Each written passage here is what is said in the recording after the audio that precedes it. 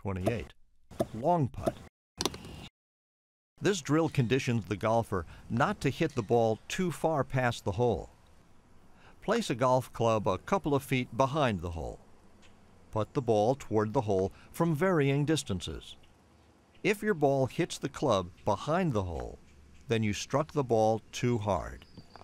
You can combine this drill with the previous one and challenge yourself to keep your putts in between the near club and the far club and as close to the hole as possible.